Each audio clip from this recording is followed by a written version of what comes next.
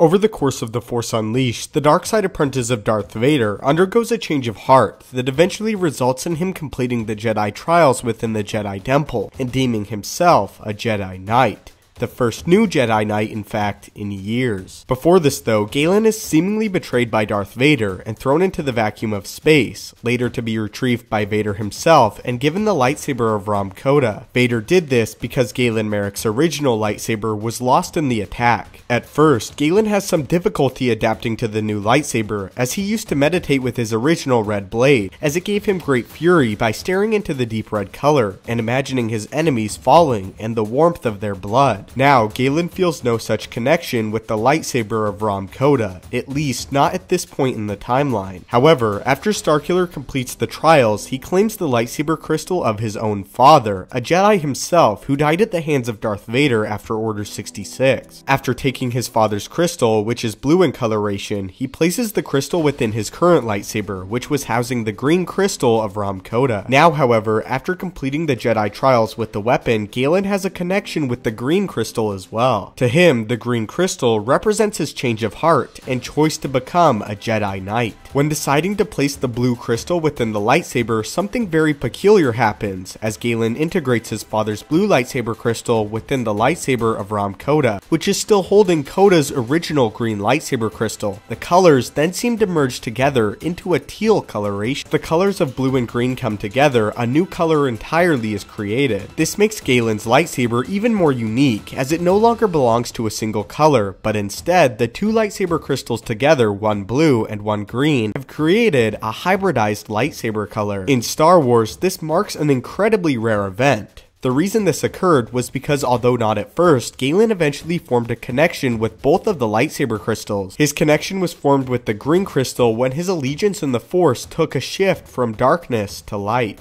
After this change, the lightsaber crystal of Rom Koda became loyal to Galen, just as his father's blue crystal did because of the familial bond. This means that the color of Galen's blade is actually more teal rather than the blue color that many assume it is. This is also one of the first times we have seen this happen in the Star Wars universe, as an individual can wield two lightsaber blades with opposite colors, but in this case, the two crystals are used within the same weapon. But leave your thoughts in the comments down below on this unique lightsaber color and how it was formed by Galen Merrick after his claimed completion of the Jedi trials. As a question for the video, if you could mix two lightsaber crystals together to form a new lightsaber color, what would the two colors be? Again, the lightsaber giveaway is still going on, so don't forget to subscribe to the channel, like the video, and post in the comments which lightsaber you hope to win. If you have video suggestions, also feel free to leave them in the comments down below. If you want to follow me on Twitter, the @ is @StupendousWave. Thank you so much for watching, may the Force be with you, and have a great day.